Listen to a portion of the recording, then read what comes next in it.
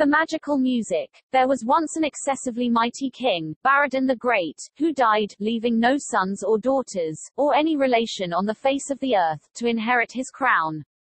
So his throne, at the time of which I write, was vacant.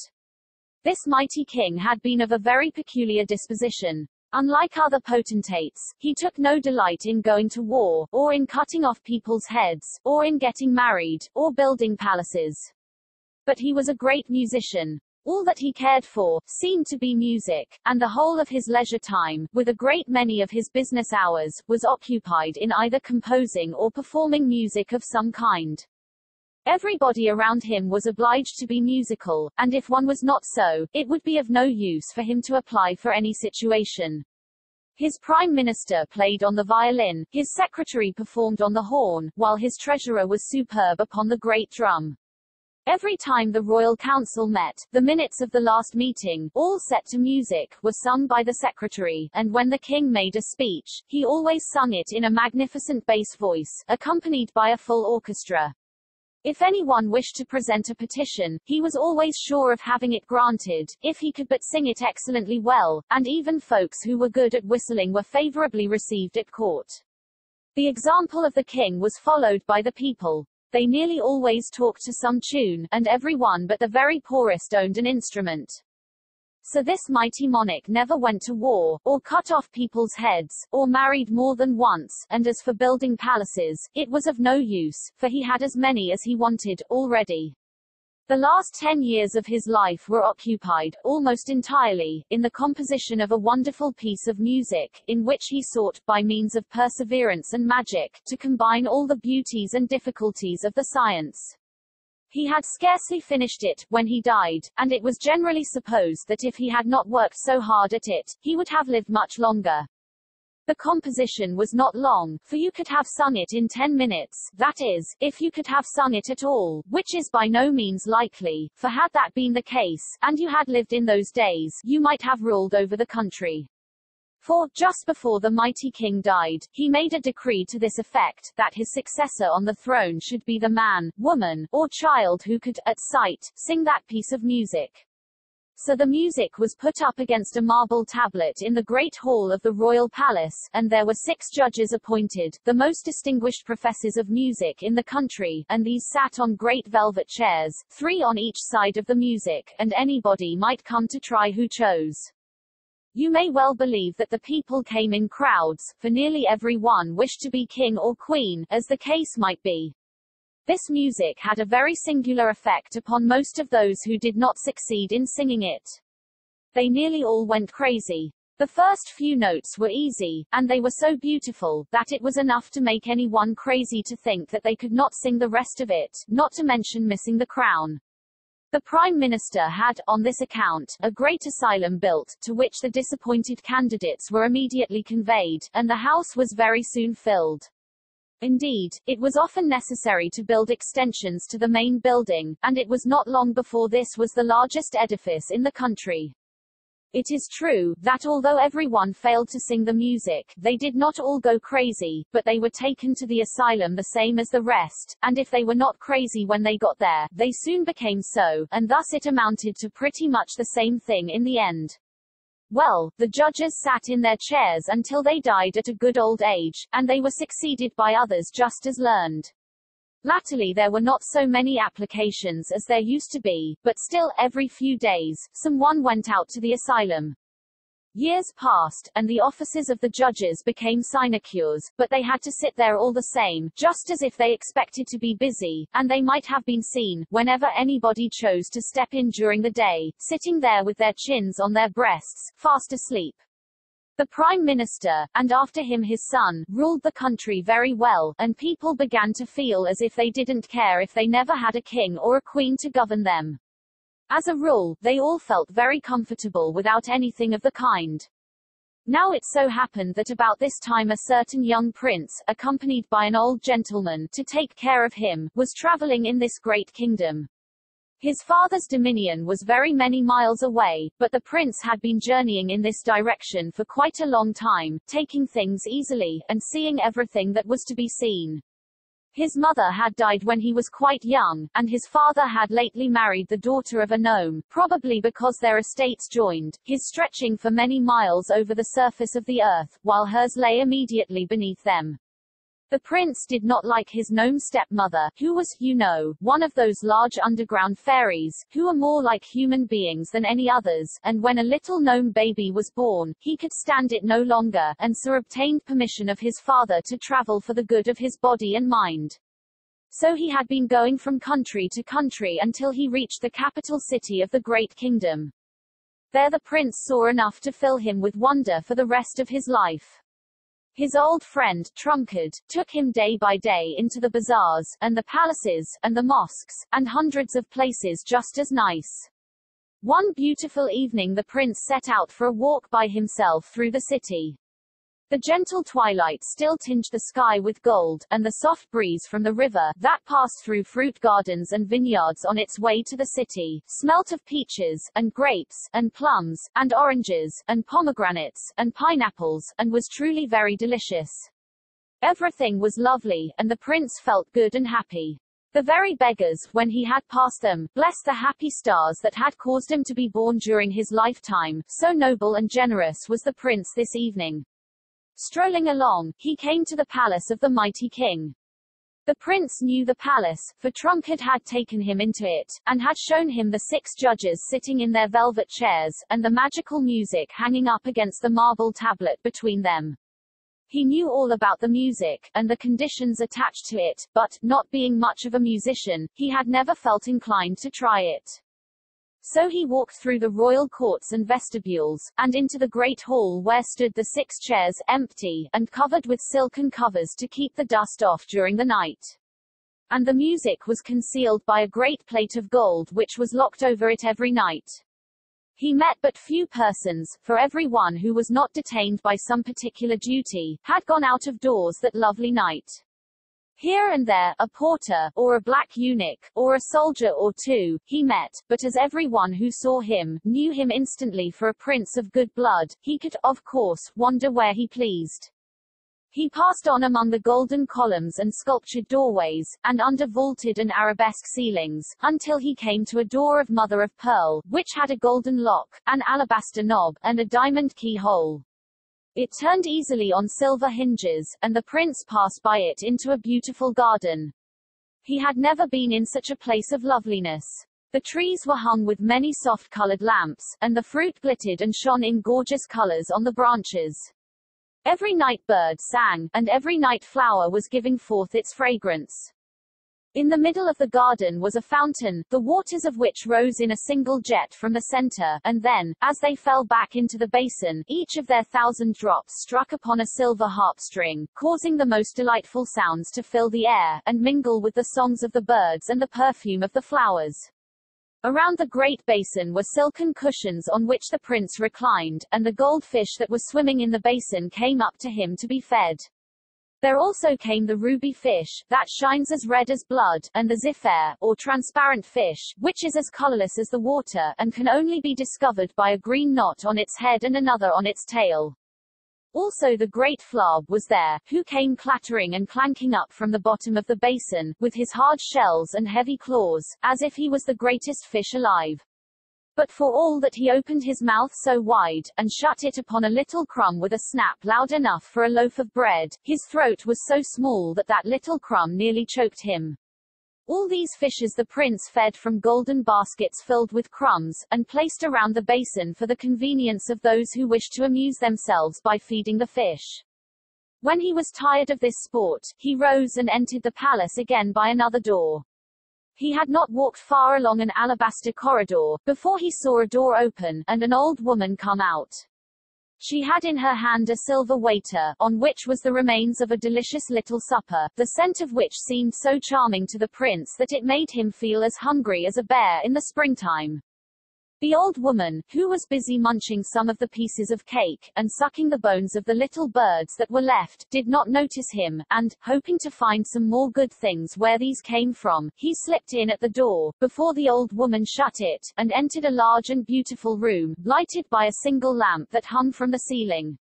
At the upper end of this apartment, he was surprised to see a beautiful young princess, who was sitting in an armchair, fast asleep, with a guitar on the floor at her feet. Around the room were placed musical instruments of all kinds, but there was no one there to play on them but the princess, and she was fast asleep. There was a breeze in the room, that seemed to come and go like the waves of the sea, and the prince could not imagine what occasioned it, for all the doors and windows were closed. However, looking upwards, he saw, behind the princess's chair, the reason of the wind and the lady's slumber. Standing behind her, with his feet on the floor and his head high up in the obscurity of the ceiling, was a great nimshi, or evil spirit of the ocean, who was fanning her with his wings, and had put her to sleep with their slow and dreamy motion. With his great eyes glowing like meteors in the dimness of the upper part of the room, the nimshi glared at the prince, and waved his wings faster and stronger. But our young friend was not afraid of him, not a bit. He walked softly round the room once or twice, and then, returning to the princess, spoke to her. She did not awake, and the prince called her louder and louder, and at last, putting his hand on her shoulder, he shook her, but still she slept. He felt that he must awaken her, and seizing the guitar that lay at her feet, he held it close to her ear, and struck the strings loudly. The princess opened her eyes with a start, and as she awoke, the nimshi, beating his breast with his wings, gave a great roar like the waves beating in a storm against a rocky coast, and flew away. The princess blushed a little when she first saw the prince, but he was so polite that she soon recovered herself, and they conversed quite pleasantly. She explained the meaning of the musical instruments in the room, by stating that she had a great passion for music, and the good people of the palace brought her a new instrument nearly every day, but she never sat down to play any of them but she went almost immediately to sleep. She could not imagine the reason for this, but the prince knew very well that the nimshi had put her to sleep today at any rate, and he had no doubt but that he was always at the bottom of it. He said nothing to her, however, of what he had seen, as he perceived that she did not know it, and he did not wish to frighten her. She said she had taken her guitar that evening, as soon as she had finished her supper, but had fallen asleep as usual. She asked the prince, "Do you play?" and he said, "Only a little," and then they walked around the room, and looked at all the instruments, to see if there were any that the prince could play on better than the rest. He wished her to perform, but she urged him, and he soon saw a hand organ, and said he was pretty sure that he could play on that. So he tried, and, sure enough, he could play very well, and the princess sat down on the floor by him, and he played for almost an hour and 3/4, and they were both very much pleased. Then the prince's arm got tired, and he stopped and asked the princess to tell him her history. She said she was a little ashamed to tell him her story, because he might think that she was not of as good descent as himself, but the prince insisting, she told him that her mother was a water woman. "A mermaid, I suppose," said the prince. "Oh no," she cried, "none of those low things with fish tails, but a real princess of the ocean. She lived in a splendid palace at the bottom of the sea, and fell in love with a prince of the earth, who left his father's kingdom, and went down there and married her. I remember my father very well," continued the beautiful princess. "He was a fine, handsome man, but our climate never seemed to agree with him. He could not smoke under the water, and he often used to have aches which helped to make him unhappy. Before he died, he said that he would give all the treasures of the ocean for a pipe and a piece of dry flannel. When he left her, mother pined away, and soon died too, when I was only about 12 years old. I was very lonely, but, as I was the daughter of a water princess and a land prince, I could go where I pleased, either on shore or in the water." "Amphibious-like," said the prince. "I don't know anything about that," she replied, "but I used to like to walk about on the seashore, for everything was so different from what I had been accustomed to, birds, you know, and all that sort of thing." "Oh yes," said the prince, "it must have been very different to you indeed, but I was going to say to you, a little while ago, that you need not think me above you, for I am half-brother to a gnome." "Oh, I am glad to hear that," she said. "I was afraid you would make fun of me." "As if I could," said the prince, reproachfully. So she went on with her story. One day, about a year ago, when I was quite grown up, I met some ladies who lived here at the palace, and they wanted me to come home with them, and I did, and I have lived here ever since, and like it very much. They are all very kind, and if I didn't sleep so much, I should be very happy. The prince now proposed to the princess, and she accepted him, and then she sat down to a harp to give him a little music. The prince's presence, in some way, perhaps because he was half-brother to a gnome, prevented the appearance of the nimshi, and for the first time since she had been in the palace, she played without hindrance, and her music was perfectly charming, and with tears of joy in his eyes, the prince sat wishing she would play forever. After a while, however, she got tired and stopped, and when they turned around, they saw the room was filled by the people of the palace, who had come to hear this delicious music. They were nearly all wiping their eyes with their handkerchiefs, they were so much affected, and they could not find words good enough with which to praise the playing of the princess. Such music they had never heard before. Directly she declared that she was going to bed, but she desired the Grand Chamberlain to take that young prince and give him a handsome room until morning, when she would like to see him again, and make arrangements for their wedding. So she went away with her ladies, and the chamberlain took the prince out into the alabaster hall again. Prince indeed, said the chamberlain to himself, oh yes. I'll take care of him, certainly. A good room, oh yes, indeed, and, taking the prince by the arm, he hurried him along, until he came to the aviary, where all sorts of wonderful and costly birds were kept, and he pushed him in there, and locked him up. The prince was so taken by surprise at this hasty treatment, that he had no time to get angry, or he would certainly have drawn his sword, and made short work of the Grand Chamberlain.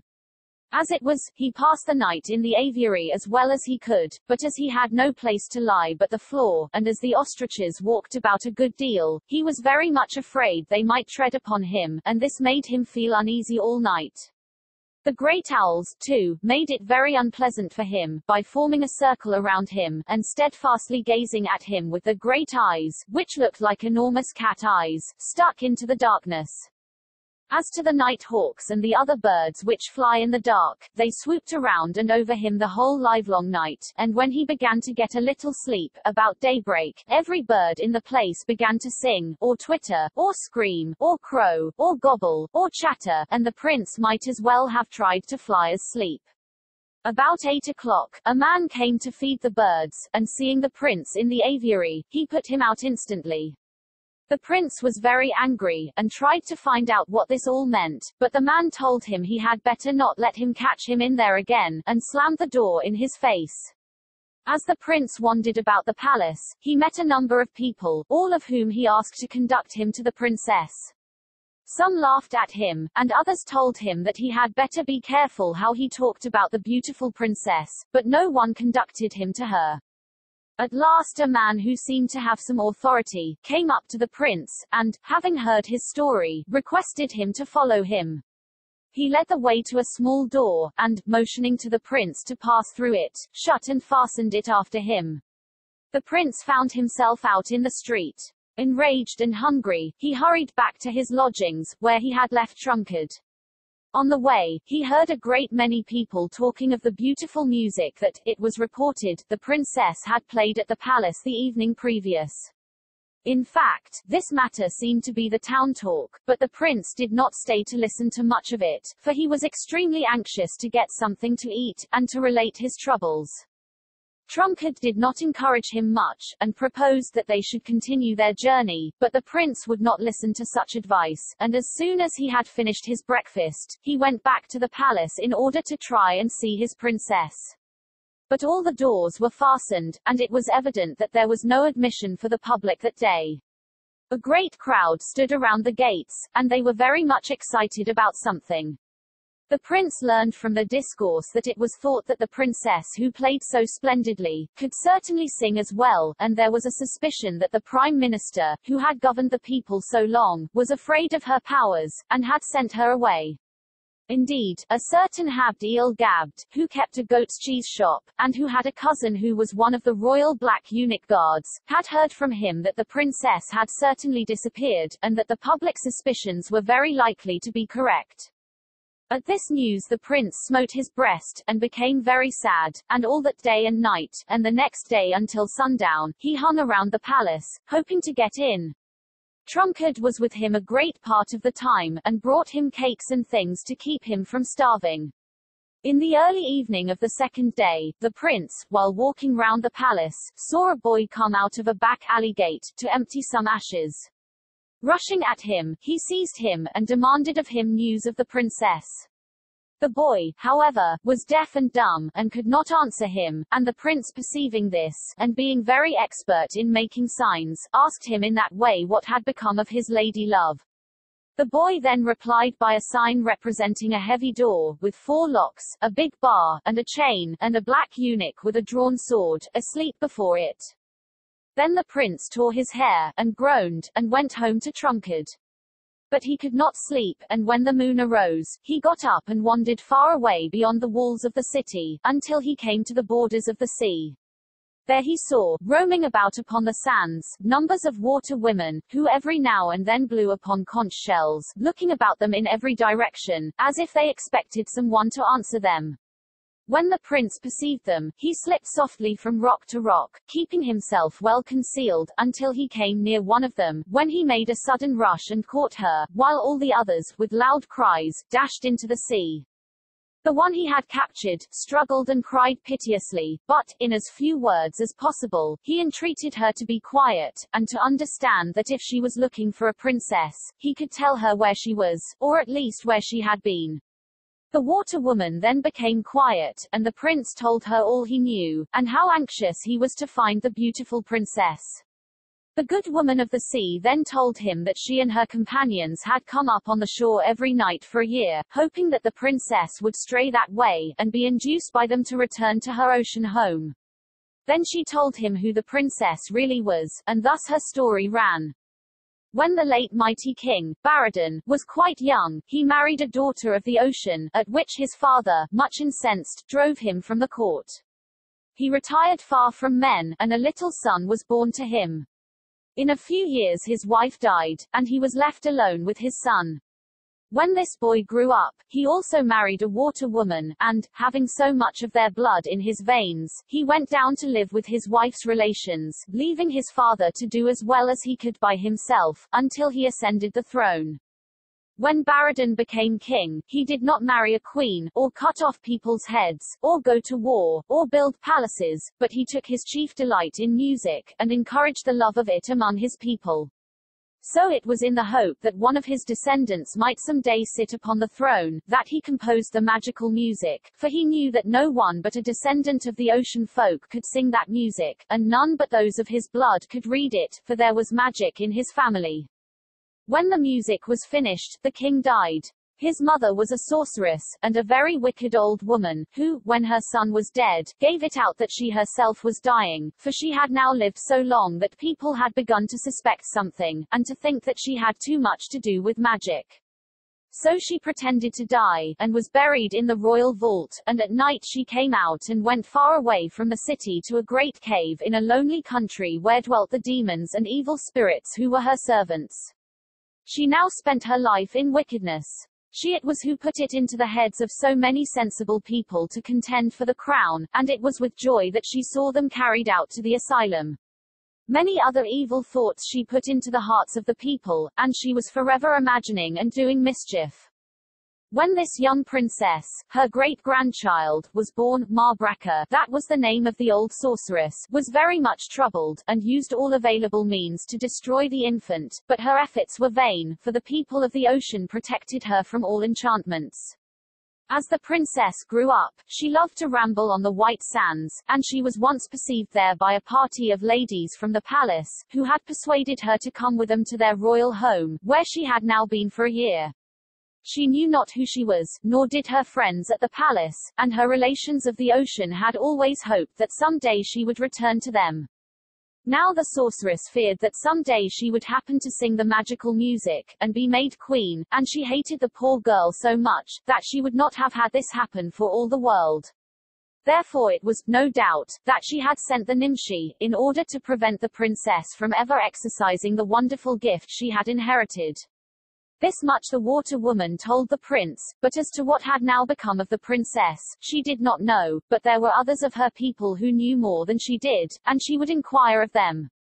Taking the prince by the hand, she led him out upon a headland that projected some distance out into the sea, and blew 4 times loudly upon her conch shell. A great heaving and swelling of the waters was presently seen, and in a few moments an elderly personage emerged from the waves, and walked carefully up to the rock on which they stood. He was a curious-looking individual, and, as the water woman informed the prince, a powerful lord of the ocean.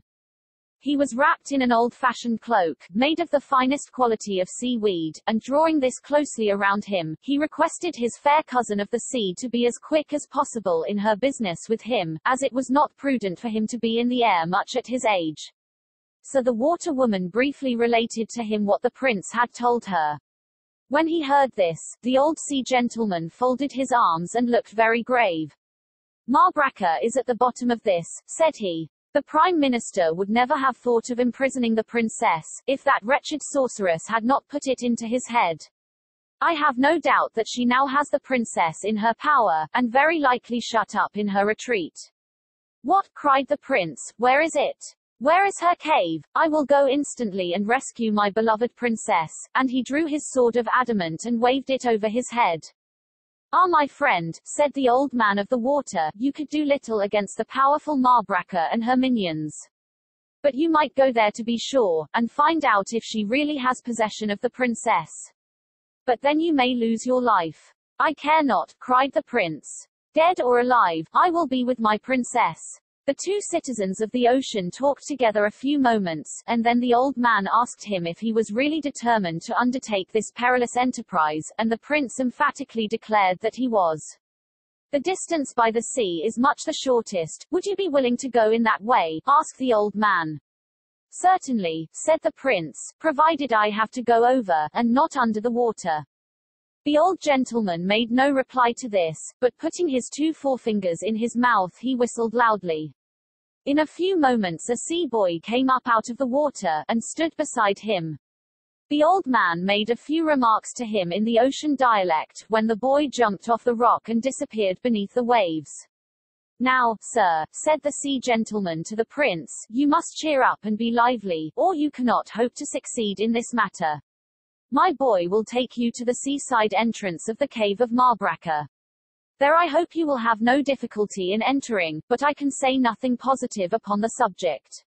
At this moment the sea boy reappeared, driving a pair of dolphins, which were harnessed to a large and commodious sea shell, somewhat resembling in shape the boat of the Nautilus. When the equipage was drawn up at the foot of the rock, the prince took leave of his friends, and quickly stepped in and took his seat. "I wish you all success," said the elderly personage, and, reminding the boy to be sure to keep their heads up, he walked down into the sea. The water woman said nothing, but stood on the rock, gazing sadly after the prince, as the dolphins drew him rapidly from the shore. The fishers made excellent time, and the motion of the great shell over the waves would have been exceedingly pleasant to the prince, if his mind had not been filled with anxiety and impatience. He shifted his position so often, and rolled the vehicle about so much, that once or twice the sea boy turned round and asked him if he did not wish to get out, to which the prince did not reply, but only urged him to make greater speed. The journey lasted until the morning of the next day, and was marked by no greater occurrence than the annoyance caused by the wild dolphins occasionally coming up around them, endeavoring to play with their brothers in harness. But the boy, with his whip of shark's skin, and the prince with his sword, soon drove them down again. At last they dashed into shore, and the sea boy, pulling up his steeds, jumped out, followed immediately by the prince. "Take the road in front of you," said the boy, "and you cannot miss your way." The prince then threw a piece of platinum to the boy, who tucked it in between 2 of his scales, and jumping into his shell, drove rapidly away. The shore where the prince now found himself was very peculiar. A high rocky wall, seemingly inaccessible, stood up solemnly in front of him, and extended out, on each side, far into the sea. Directly before him was a great cleft or tunnel in the rock, which extended so far back that its other extremity was not visible from where he stood. This rocky avenue was the only passage, in any direction, that the prince could perceive, and consequently, without delay or fear, he drew his sword, and entered it. The way for a while was easy, but afterward became very rough and uneven. Here and there were openings in the walls above him, through which came a misty light, and by it the prince perceived that the walls were filled with precious stones, which glistened and sparkled brightly, while great veins of gold and silver were streaked about in all directions.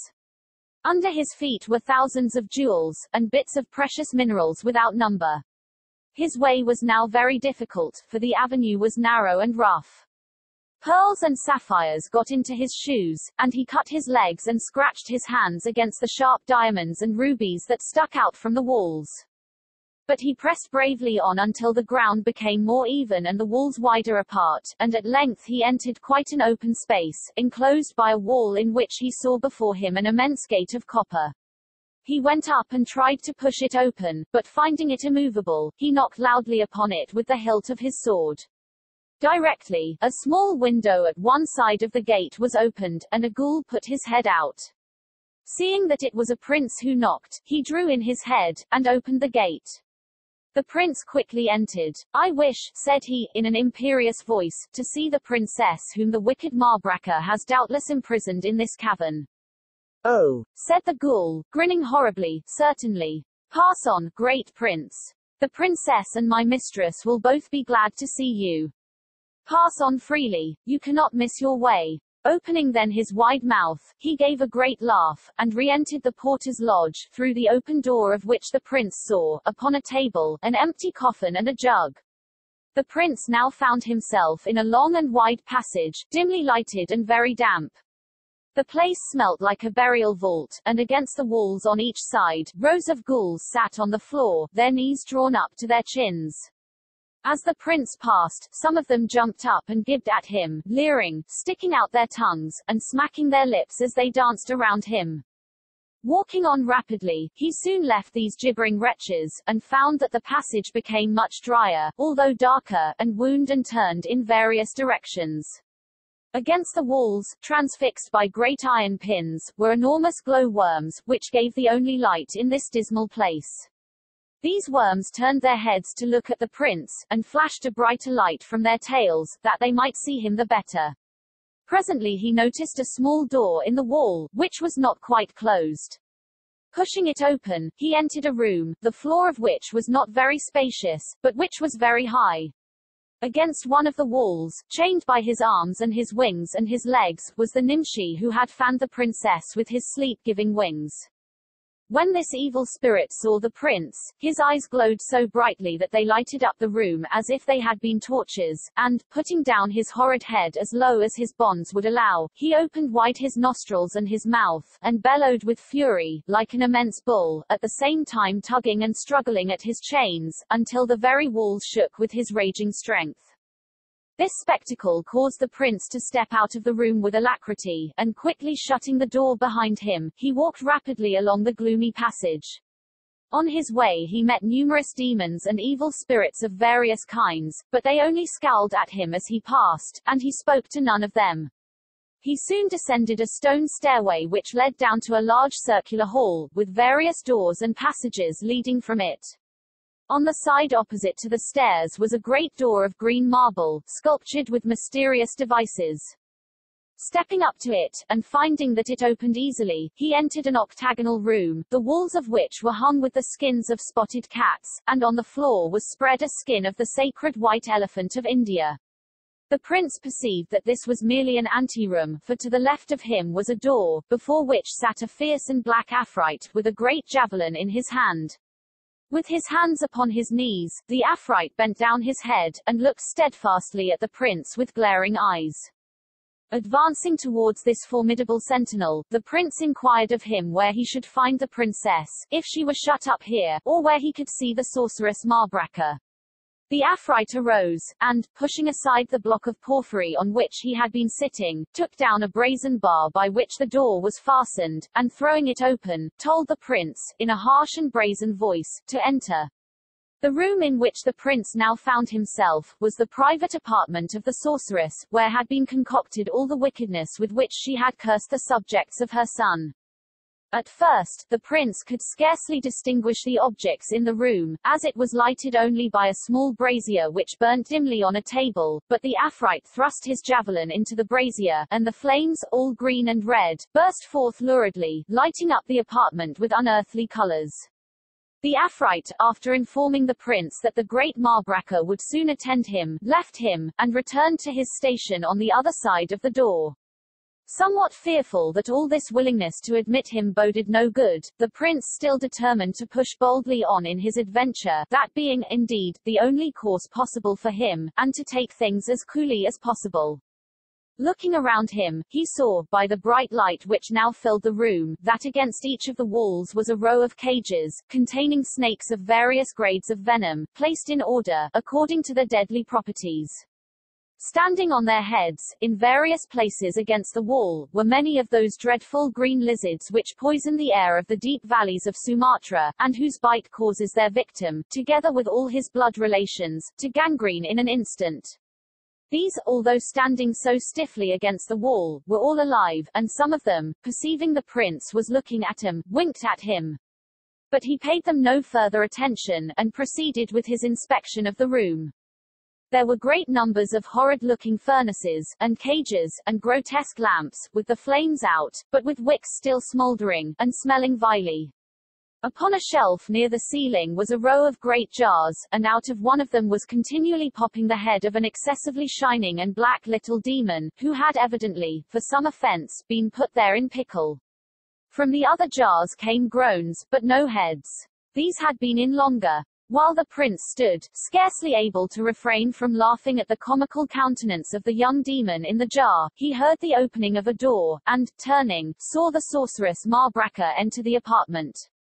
This worthy dame presented a remarkable appearance. Short, with a large head partly covered with stubbly white hair, she had a face of the color and smoothness of an Irish potato, which has been lying in the sun for about 18 months.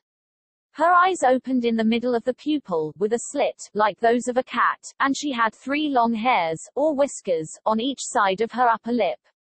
She advanced with a smile, which did not make her look any more lovely, and extended her hand to the prince. Being a man of politeness, of course he took it, but her touch was 10 times more clammy and deadly than that of a snake. "I am glad to see you," said Marbraca. "Will you take some rest and refreshment? You must be tired, for you have surely traveled a long way." "No," said the prince, "I desire neither rest nor refreshment. All I require is, that you conduct me to the princess, if you have her here confined, and then that you deliver her up to me." "Ah," said the sorceress, "that is certainly not much to ask. You shall be gratified. Allow me to conduct you to her. She will be delighted, I am sure." Then taking in her hand a staff, and opening the door by which she had entered, she requested the prince to follow her. Passing quickly through several apartments, they entered a wide, long, and dim avenue. "Come," said the sorceress, "give me your hand, we will lose no time." But the prince, remembering his former experience of her touch, drew back from the bony hand which she extended to him. "Ah," cried she, with a hideous grin, "you are able to get along by yourself, are you, my dear? I dare say your young legs are very strong and nimble. You don't need any old woman's help. Ha, ha, well, come on, the princess awaits you." With these remarks, the aged hag set off at a pace, which, considering her years, was truly wonderful, putting the prince to his best endeavors to keep up with her. The underground avenue in which they ran seemed of great length, and very shortly the old lady varied the exercise by introducing certain gymnastics.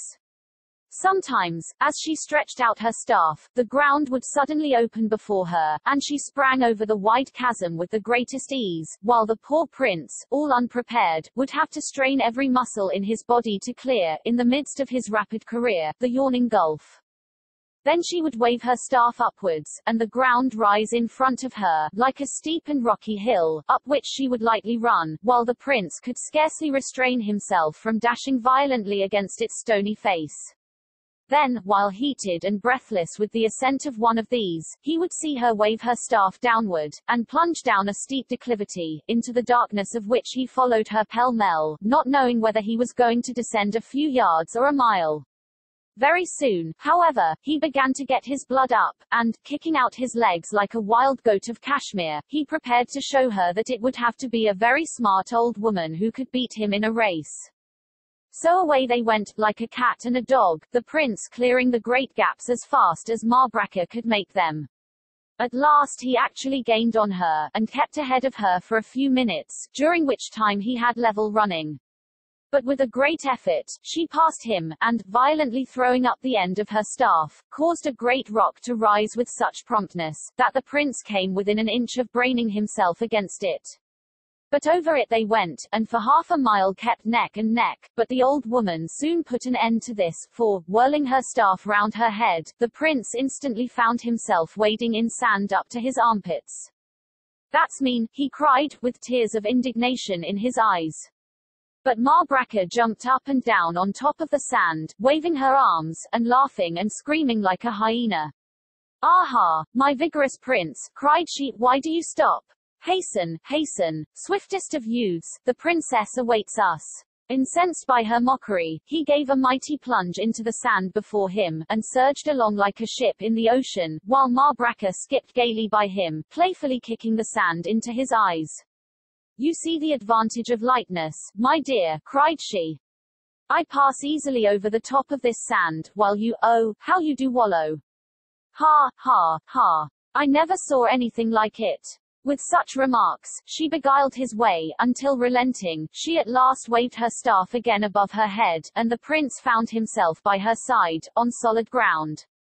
She complimented him on his remarkable agility and strength, but he made her no answer, and, wiping his face with his handkerchief, walked on without a word. At length they reached the end of the avenue, and, passing through a circular aperture with which it terminated, the prince found himself in the cavity of an immense hollow mountain, the floor of which was a great plain, and into which the light of day was admitted through an opening in the top, more than 2 miles above him. Scattered about over the blackish sward were many groups of ghouls and variously colored demons, some playing pitch-penny with ancient coins, and others lying asleep on the ground. At a distance, grazing on the exuberant and oily foliage, were herds of the prong-horned yabuks, those sanguinary monsters which impale their victims on the great horn upon their noses, holding back their heads and opening their mouths to let the blood slowly trickle down their throats. Many other dreadful cattle were scattered about the plain, drinking at the greenish streams which meandered about in various directions, or standing ruminating, knee-deep in the oily water. But these things claimed not the attention of the prince. In the center of this great plain stood a tower. "Behold," cried Marbraka, springing in front of him, and waving her arms, "behold the dwelling of your princess. Come, let us run, let us bound." Seizing him by the hand with a strength that was not to be resisted, she led him, at great speed, to the foot of the tower. Then at the top of her voice she called out, "Princess!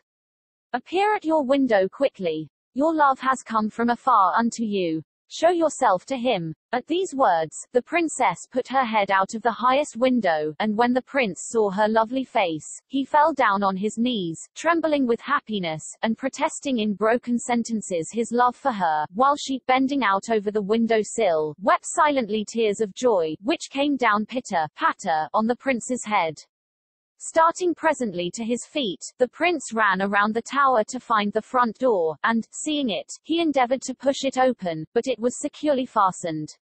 He then turned to look for Marbraka, and perceived her standing at some distance, surrounded by a crowd of ghouls and demons, who seemed to be greatly enjoying the scene.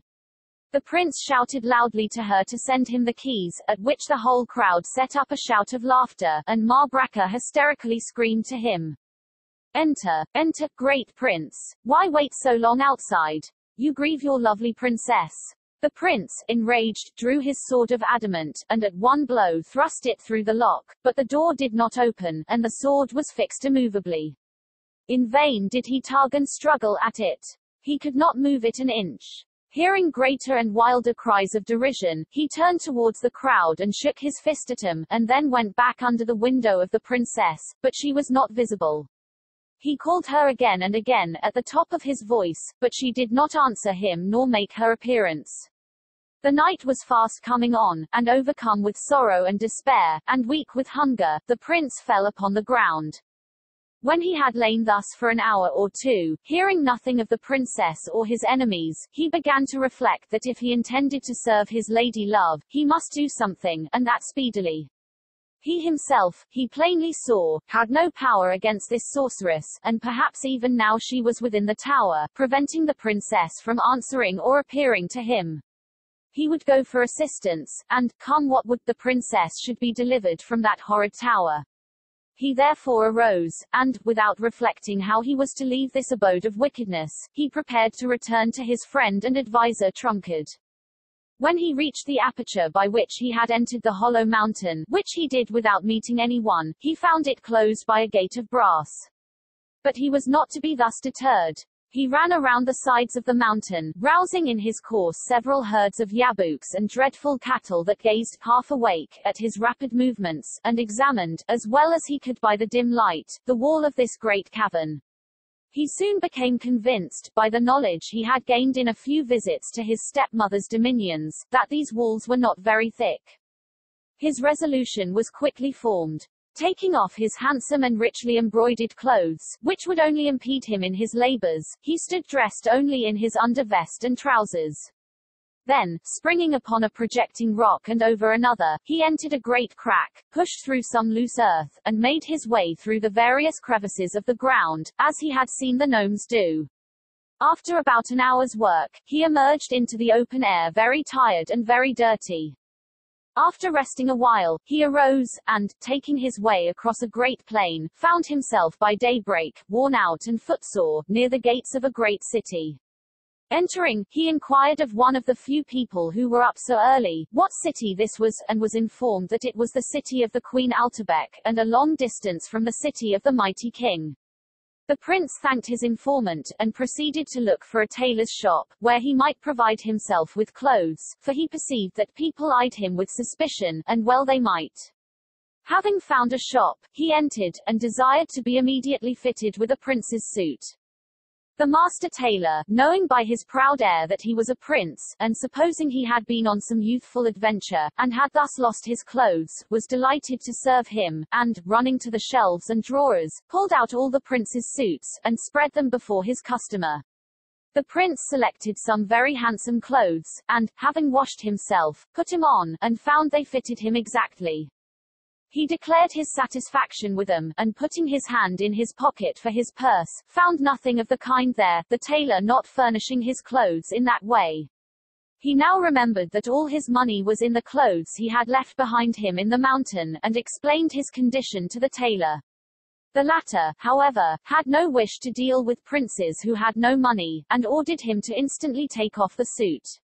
The prince, who was strictly honest, was about obeying, when one of his feet, which were very tender with his much walking, giving him a sudden pain, he stooped down to see what was in his shoe, and taking it off, out rolled a magnificent pearl and 2 sapphires. There, said the prince, picking them up, and handing them to the tailor, if these will be of any use to you, you can have them for the clothes. The tailor, filled with admiration at the sight of these jewels, and with the most profound respect for a prince who carried such wealth in his shoes, accepted him instantly, and the prince left the shop. But the good tailor, gazing joyfully at his new-found treasures, was so conscientious and grateful, that he ran out after the prince, and gave him back one of the sapphires as change. It may as well be here related that the tailor sold the pearl to a jeweler, who gave him 1/3 of its value, with which he retired into the country, bought great possessions, and lived in much dignity for many years. Some time afterward, the Queen Altebec happening to pass the jeweler's shop, and seeing the pearl in the window, immediately ordered the execution of the jeweler and the seizure of the pearl, which she placed above all the other jewels in the tip-top of her crown, where it still remains. As for the sapphire, the tailor's wife put that away for a rainy day, but as the rainy day never came, and she never went to look for it in its hiding place, it made no earthly difference to her that her youngest child had found it, and had swapped it off for half of a little stale apple pie. After leaving the tailor's shop, the prince made all haste to an inn, where, having eaten about 4 meals in one, he bought from an Arab, who was highly recommended to him, a swift dromedary of the desert, for which he gave 1 sapphire, and requested the landlord of the khan to see that the Arab paid to him, out of its value, what would suffice for the price of his breakfast. This the landlord promised faithfully to do, and it is said that the descendants of that landlord are still drawing on the descendants of that Arab for installments of the price of that wonderful breakfast. Mounting his dromedary, the prince would have started, but was detained by the Arab, who embraced the animal, and begged the prince, out of charity to a poor man, to add a little to the meager price he had paid for it. Upon which the prince, knowing the habits of these Arabs, drew his sword, which he had got with his suit, and threatened to split the affectionate man in halves, if he did not immediately take his hands off the beast, which the man instantly did. When he started off, the humpbacked courser might have gone much faster if he had felt inclined, and at last the prince became so enraged at the exceedingly leisurely style of his trot, that he lifted his sword to serve the animal as he had threatened to serve his old master, but the intelligent dromedary, casting back its only eye, perceived the danger, and set off at such a terrific speed, that the people in the villages through which it passed knew not what it was that had trodden down their children, and upset the old women at their pomegranate stalls. Before night, the prince pulled up in the great city before the door of the inn in which Trunkard and himself had lodged. Trunkard was sitting on the front step, with a melon on his lap and a skin bottle between his knees. Hastily dismounting, the prince threw himself upon the neck of his old friend with such force that he upset the old gentleman and his supper into a great pile together. Jumping up, and wiping the wine out of his eyes and the melon juice out of his hair, Trunkard welcomed his young master, and assured him that he had several times wondered where he was. The prince then led him indoors, and related his adventures, and besought his advice. Thereupon, Trunkard, throwing his right leg over his left, rested his elbow on his knee, and, reposing his chin in his hand, cogitated. At last he spoke. "We cannot do better," said he, "than to apply to the giant Ter-Il-Ira. This giant, it will be remembered, was our old acquaintance, and the friend of Ting-A-Ling." The prince having readily consented to this proposition, it was agreed that they should go to the giant the next day, and implore his assistance. The prince would have started that night, but Trunkard had great objections to night traveling, and he, being the best at an argument, gained his point.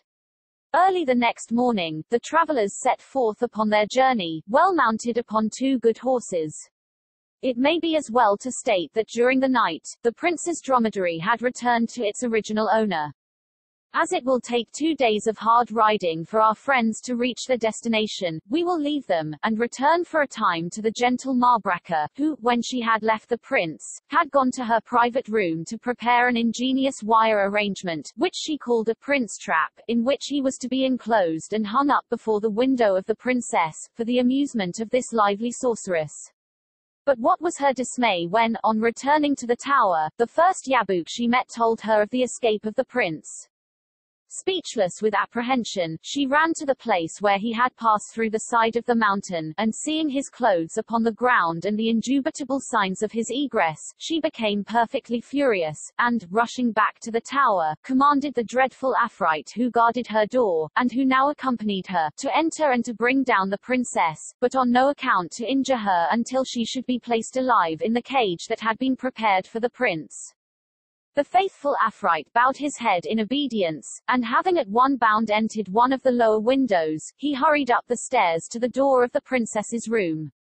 Bursting it open, he saw the princess lying on the floor in a swoon, into which she had fallen when she perceived that Marbraca was acting treacherously towards the prince, and, supposing her to be dead, he hastily plunged down the stairs to inform his mistress, and rushing violently against the front door to burst it open, as was his habit when doors were in his way, he immediately spitted himself upon the prince's sword of adamant, which was sticking through the lock. After waiting some time, and becoming alarmed at the long absence of the Afrite, the sorceress sent for the key of the tower, and opened the door. But when it slowly swung open, and the body of her favorite swung with it, the point of the sword emerging from the middle of his back, she fainted away. Coming to her senses in a few minutes, she ordered him to be drawn off and carried to her room, where, after again locking the tower door, she followed, in the hopes of reviving, by means of proper magical remedies, whatever vitality might be left in the unfortunate and indispensable Afrite. Trunkard and the prince journeyed so rapidly that their horses fell, utterly exhausted, at the end of the first day's journey, and, not being able to procure others, they were obliged to go the rest of the way on foot. You may be sure that the prince did not lag by the way, and poor Trunkard was obliged to do his very best to keep up with him at all. Therefore, when, near the end of the second day, they arrived at the giant's castle, they were tired and warm enough. Entering the great gate, to the hinge of which little Ting-A-Ling once tied his butterfly, they approached the castle, and perceived the giant sitting in his front porch, with his feet in immense slippers, comfortably resting against one of the great pillars before the door. The prince, who had never seen him before, was struck with astonishment at his great size, but Trunkard assured him that a nobler or more true-hearted being never breathed, for all he was so big. When Ting-A-Ling perceived them, he arose and welcomed them heartily, remembering Trunkard as an old friend. He caused them to be seated on the porch, and ordered water to be brought that they might free themselves from the dust of the journey. Then he called to his attendants to spread a table, and to bring some cold meat and some game, some curries and hashes, some minced meat, some pepper pot, some mutton chops, omelettes, bacon and eggs, some broiled steaks, some spare ribs, toast, butter, cheese, pickles, and salad, some macaroni, vermicelli, chowder, mulligatawny, lobsters, clams, oysters, mussels, and shrimps, also some tripe, kidneys, liver, and sausages, and calf's foot jelly, and stewed cranberries, also frangipani tarts and a charlotte russe, with bottles of orgeat, sherbet, and iced wines, together with mead and mineral water. When his guests had partaken of these, their hunger was fully satisfied, and they related to him the reason of their coming. When the giant learned how the princess was kept from her lover, and in all probability from a throne, by this wicked sorceress, his anger knew no bounds. "I knew the woman well," he cried, "but I thought her dead. Many is the deed of vile magic which I have known her to do, but now, well, my friends, you shall be avenged. I will take up the cause of the princess, and we will set out for the Hollow Mountain as soon as I can get myself ready to start."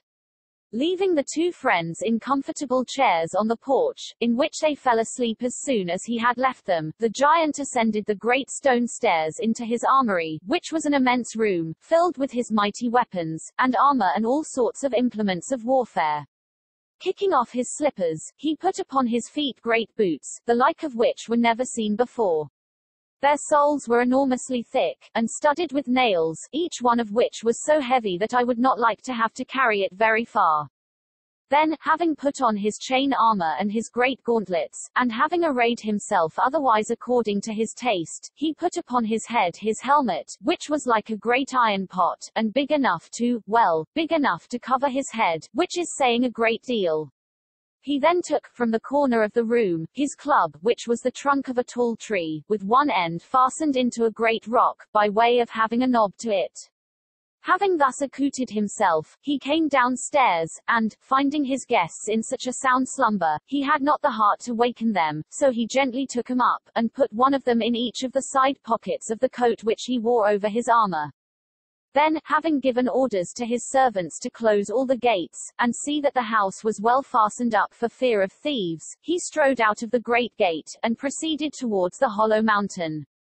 Although this was a long journey for a man or a horse, our giant made such tremendous strides that it did not seem like a very great distance to him, and when Trunkard and the prince awoke, and stood up, and looked in astonishment out of the pocket holes, they saw the mountain in the distance. The giant, perceiving that they were awake, looked from one to the other with his peculiar pleasant smile, and assured him that their troubles would soon be at an end. "I hardly think," said he, "that the old woman can keep me out of her tower," and he laughed at the very idea of such a thing. The prince made no reply, but he thought that if the giant did get into the tower, it would be considerably stretched.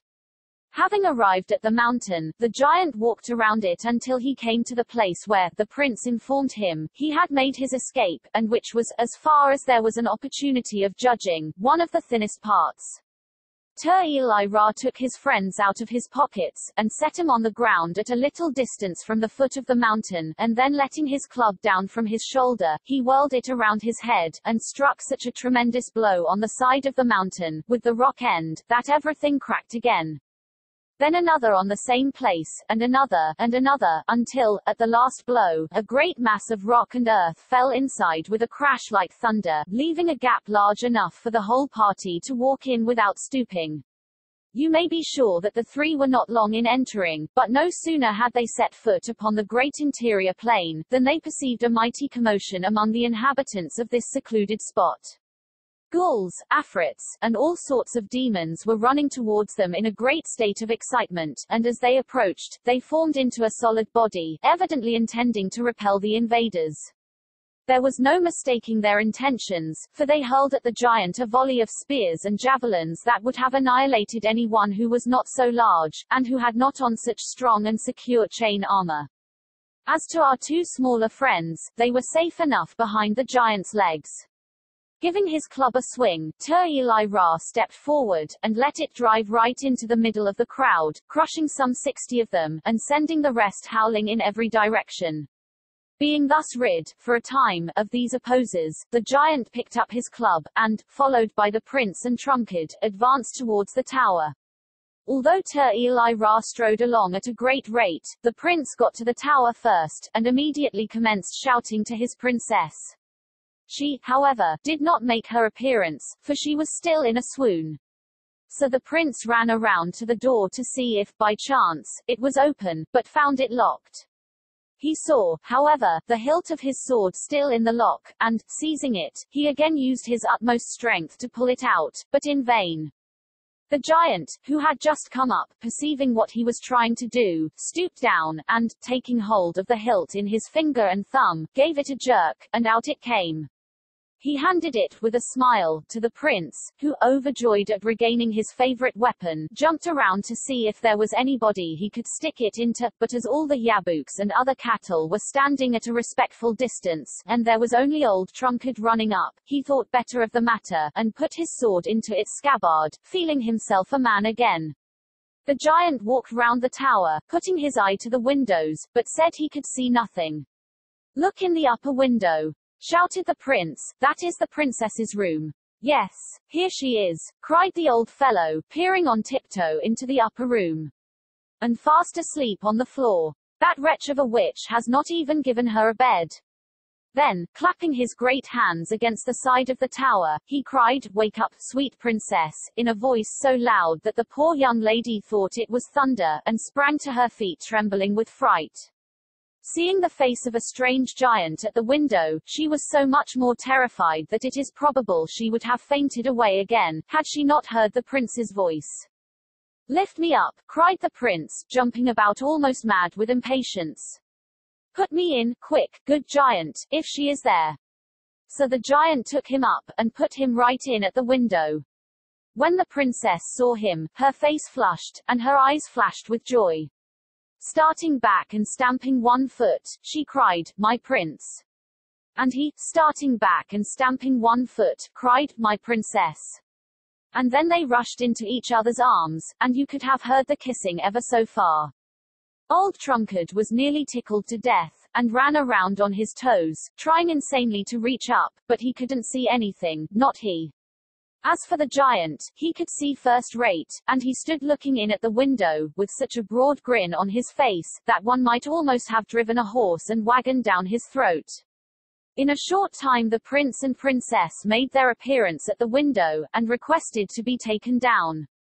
When the giant had deposited them safely on the ground, they embraced each other, and then Trumpet, and, turning to Ting-A-Ling, they made him a very pretty speech, expressive of gratitude and eternal remembrance. These little duties having been performed, there seemed nothing more to be done but to quit the mountain by the way they came. But, as they were about leaving the tower, they were startled by a sudden burst of yells and howls, and saw, issuing from the brazen gate by which the prince had first entered, a great crowd, which was approaching him at full speed, headed by Marbraca, who skipped along at an astonishing rate. Our friends did not attempt to retreat. Indeed, the enemy was upon them almost as soon as they perceived the danger. Marbraca stepped to one side, and the crowd, opening, discovered in the midst 47 spotted demons, who carried a great copper brazier, like an enormous covered pot, which they quickly set down, almost at the feet of the giant. "Off with the lid," shouted Marbraca, and instantly a number of the slaves seized the cover and dragged it off, when a great, thick, poisonous smoke burst out of it, which would have destroyed our friends in a few moments, had not they involuntarily sprung back and clapped their handkerchiefs to their faces. However, they could not have lived more than half a minute, had not the giant, with admirable presence of mind and surprising quickness, given the brazier such a tremendous kick with one of his heavy boots, that he sent it more than 1.5 miles, into the midst of a distant herd of yabooks, which were all instantly suffocated by the dense cloud of poisonous smoke which covered them, as the brazier fell, upside down, right over the leader of the herd, who, giving one great bellow, instantly crisped up into nothing. The giant and his party did not dare to draw breath until they had run a considerable distance, but, notwithstanding this precaution, the princess presently sank down, very pale and faint, for her handkerchief, being of the finest cambric, did not prevent her from slightly smelling the horrid vapor, although she did not inhale any of it. However, the fresher air, and the vigorous efforts of the prince, soon restored her. Marbraca, stupefied for a moment at her utter discomfiture, and deserted by her followers, stood gazing blankly at the scene. What she intended doing next, was not long doubtful, for, taking a magical wand from her pocket, she bade the giant, with a wave of her wand, turn into a camelopard. As he did not seem in a hurry to obey, she commanded him to become a hippopotamus, and then an elephant. He positively declined, however, to turn into any of these animals, owing to his having taken the precaution, before leaving his castle, to drink a bottle of anti-enchantment water. The old sorceress now became so enraged that she could scarcely speak, but stood stamping her feet, and shaking her fist at the great Ting-A-Ling, who, leaning on his club, waited with a smile for her next attempt upon him. At this moment the prince perceived, a short distance behind Marbraca, a small, black, and shining demon, whom he immediately recognized as the little fellow he had seen in Pickle. The young rascal was pulling and tugging at a great wire machine that had been dropped by the followers of Marbraca when they ran away. He beckoned to the prince to come and help him, and the latter, whispering to the princess to keep behind the giant, slipped quietly around to the rear of the angry sorceress, and assisted the little fellow to place the wire affair, which was nothing less than the prince trap, that Marbraca had made, directly behind the old hag, with the door right at her back. The giant, perceiving this rapidly performed stratagem, raised his club, and made a step forward, as if, with one blow, he would crush Marbraca, who was just beginning to find her tongue. Startled by this sudden action, she stepped back quickly, and stumbled right over into the prince trap. For an instant she lay on her back, astounded, but quickly perceiving her predicament, she sprang to her feet, and with loud yells tried her best to get out. But it was of no use. The trap was made by the best rules of magic, and there was no such a thing as getting out, even if one was as small as a mouse. As for the little black fellow who had been in Pickle, he laughed and danced until the old woman, glaring at him between the wires, ordered him to turn into a toad. But, unfortunately for her, she had dropped her magic wand outside of the cage, as she fell in, and the little demon, seeing this, merely laughed in her face, and running to the wand, picked it up, and ordered her to turn into a jackass, which she immediately did, and began to bray horribly.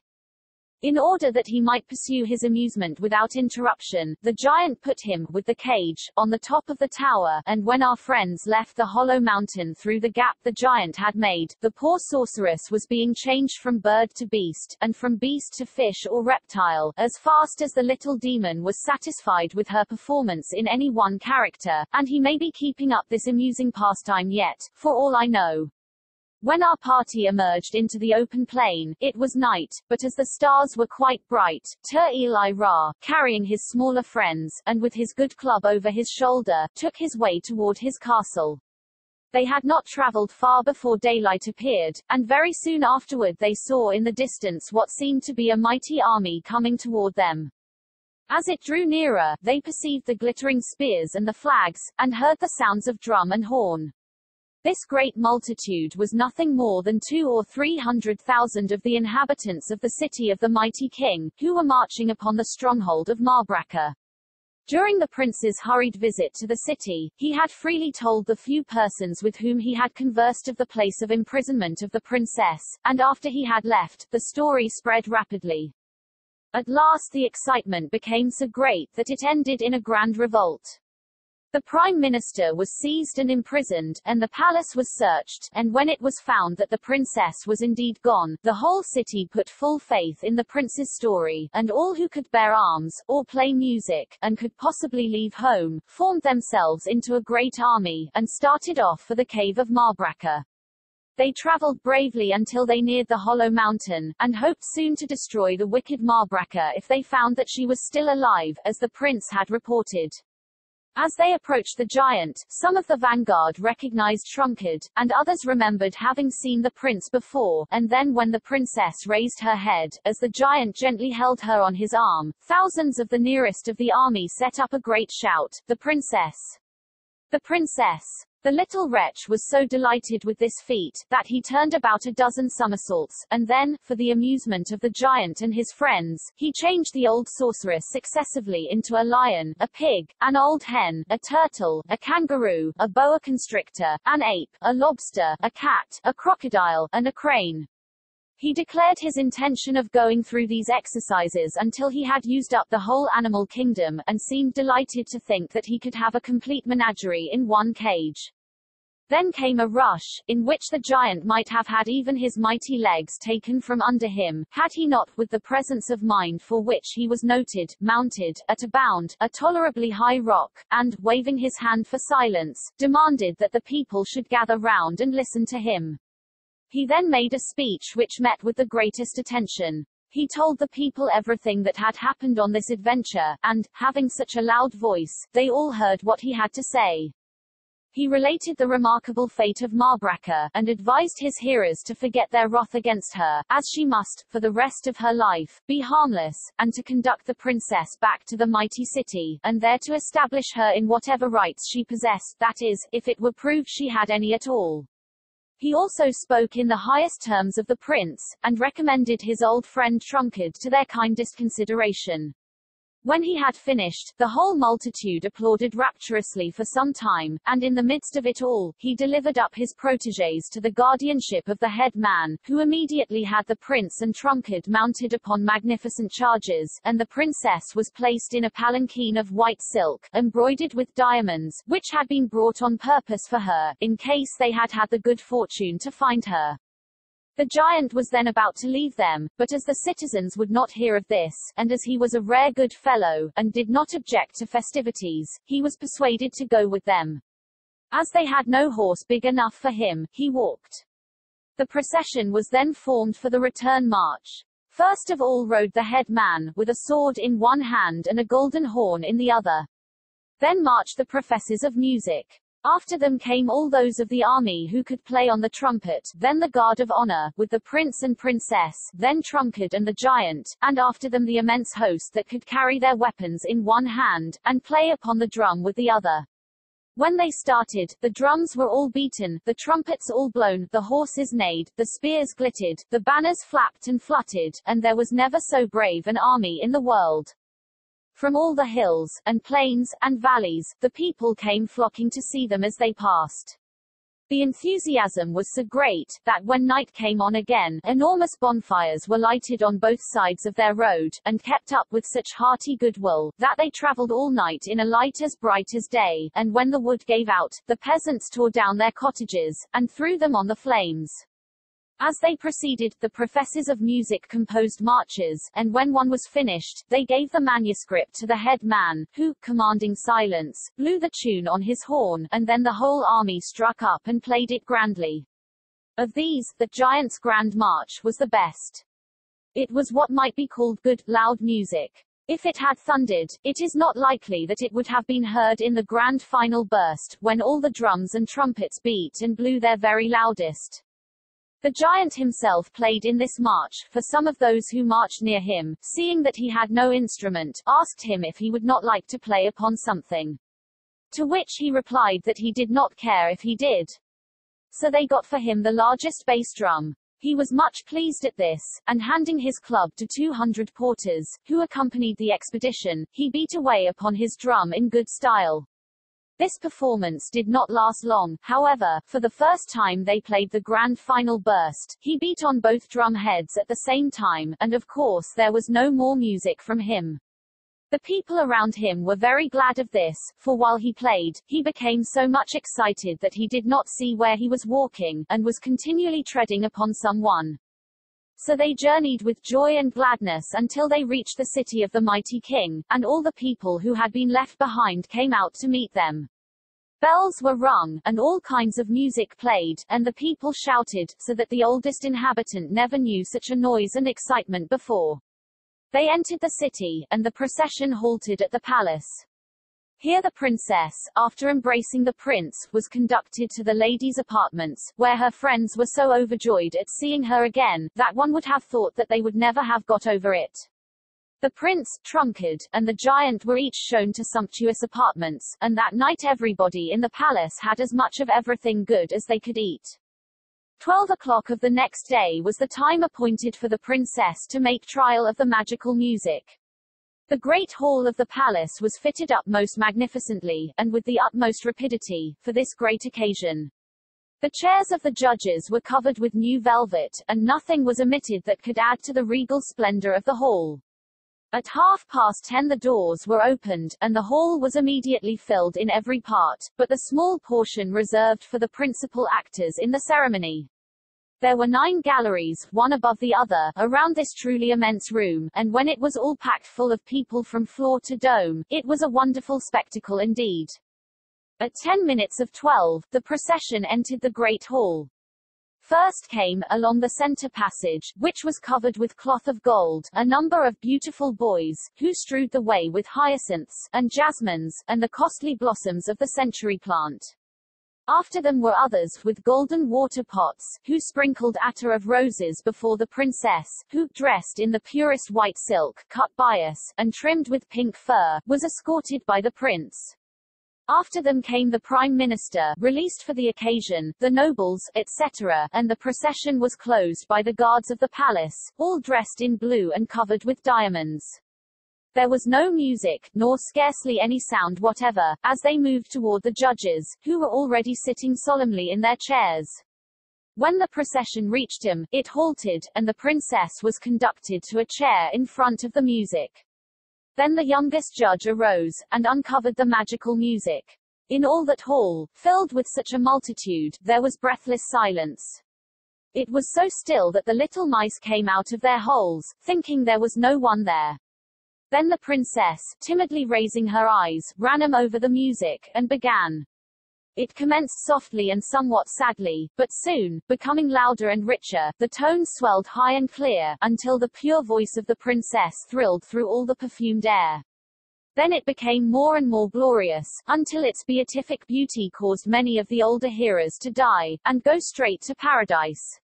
The close was inconceivably sweet, and when the last notes died away, the people bowed their heads in tearful peace, and all evil left their hearts, and to many of them it never returned. As they raised their heads, they saw the oldest judge arise and point with his golden wand to the marble tablet.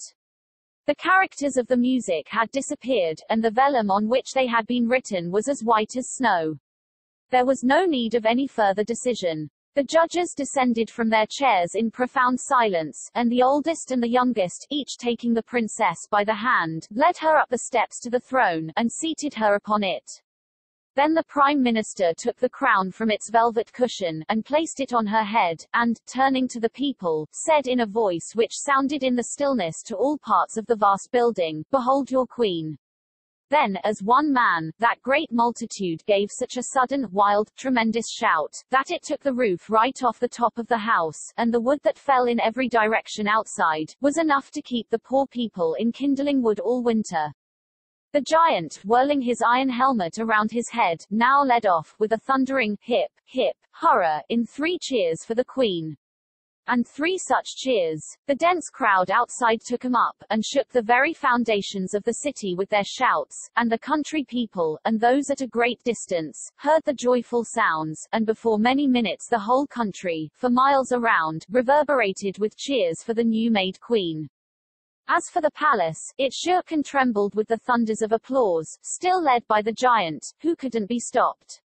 The people about him were all struck deaf in the ear nearest him, but the ear doctors cured 'em all for nothing, when they got outside, so full of charity was every one.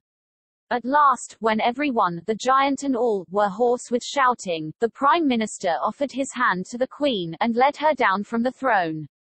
Then she motioned to the prince to give her his arm, and at the head of the procession, he led her to the royal apartments, at the door of which he left her. The multitude then dispersed, and they spent the rest of that day in putting right the wrongs they had committed, and in making provision for future virtue.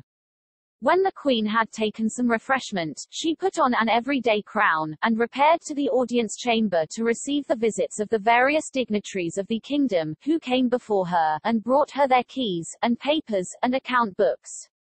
Giving each one back his keys, and ordering the papers and accounts to be deposited in a great pile on one side, where she might look over them at her leisure, she reappointed every man to the office he held before, and sent him away rejoicing.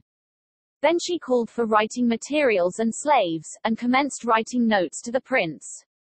She would write one on gilded vellum, and, folding it, would hand it to the slave next to her, who dipped it in frankincense, and handed it to the next one, who sprinkled it with attar of roses, and passed it to the next, who ran with it as hard as ever he could to the prince. For in that kingdom it was not considered proper for lovers to visit much. This performance the queen kept up all the afternoon, writing as fast as she could, and only stopping long enough to read the answers which the slaves brought her as they returned. At last, they came back, bringing with them her last notes unopened, saying that the prince had gone to sleep. At which intelligence she shed some tears, but then, like a sensible queen, had her supper, and went to bed. The next day the marriage of the queen and the prince took place, and it was a glorious affair indeed. 24 historians were appointed by the Crown to write the history of it. They were paid by the quarter, and it took them a long time, I can assure you. The whole of the wedding day, the festivities were kept up, and all the eating, and drinking, and merry-making, was at the royal expense. During the day and night everybody spent, and gave away to the poor, all the wealth they possessed, and in the morning it was all paid back to them by the royal treasurer. In the country, the people feasted grandly on their own herds, and drank up their own wines, and they were also reimbursed by the crown. But the great feature of the royal marriage was the decree, proclaimed at noon of the wedding day, that all persons married on that day should be set up in housekeeping, free of expense. Never, in the history of that or any other kingdom, were priests kept so busy as those in this city. They worked as hard as they could, but at 3 o'clock they were obliged to commence marrying the folks by squads, and so, before supper time, there was not a bachelor or maid in the whole city, excepting an old bobstay spinner, one of the crossest of old maids, who hated men so much that she had not spoken to one for 40 years, and a crabbed bachelor, who despised women so completely that he never had his clothes washed, because it would have to be done by females. At midnight, the priest Ali Bo Babam was called out of his bed, and found at the door, desiring to be married, the crabbed old bachelor and the cross old maid. These two did not live long, but all the rest of the people were very happy for many years. About 3 o'clock of the morning after the great wedding day, the giant Ting-A-Ling arrived at his castle gate. He had walked all the way home, and he felt in such a good humor that the road never seemed so short to him before. But, for some reason, he could not open the gate. There seemed to be an unusual number of locks and bolts, and the big key he carried did not seem to fit any of the numerous keyholes. He could easily reach over and undo the bolts, but the locks were too much for him, and, I am sorry to say, he got a little angry, and was about to take his club and smash his magnificent gate, when his wife, who had been sitting up for him, and had heard the noise he had been making, came down and let him in. They went together into the great hall, and there Ting-A-Ling sat down before the fire. His wife, who thought a great deal of the good giant, was sorry to see that he was silent and rather grum.